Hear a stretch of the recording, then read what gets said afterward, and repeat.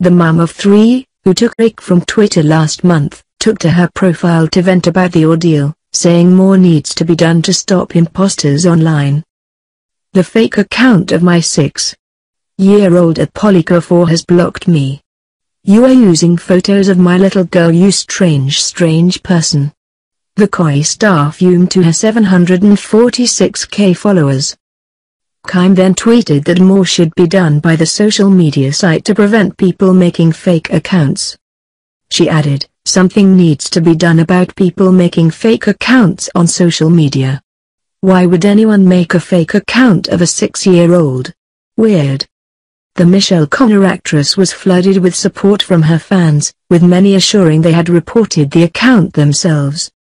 "Some sick people out there," fumed one, while another added, "It's wrong on so many levels. Surely something has to be done about it." Reported the account. "Hopefully they remove it. Very weird people about," raged a third, while another person wrote, "Very strange beings out there with ugly souls." It comes weeks after Kym took a break from the microblogging site and urged her fellow Koi stars to do the same. When you take a break from the world of Twitter, you realize it can take over your life a bit. You can become a bit obsessed with reading what everyone's up to or people's opinions on this and that, she said in her OK magazine column. Plus, most of the time you'll see loads of dead nice comments, but then you'll see one nasty one and that's all you focus on, Kym added.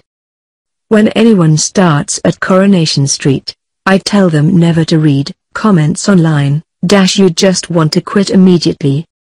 Kym then explained that, instead, she has been spending time with her family, going to the gym and making the most of the fresh air.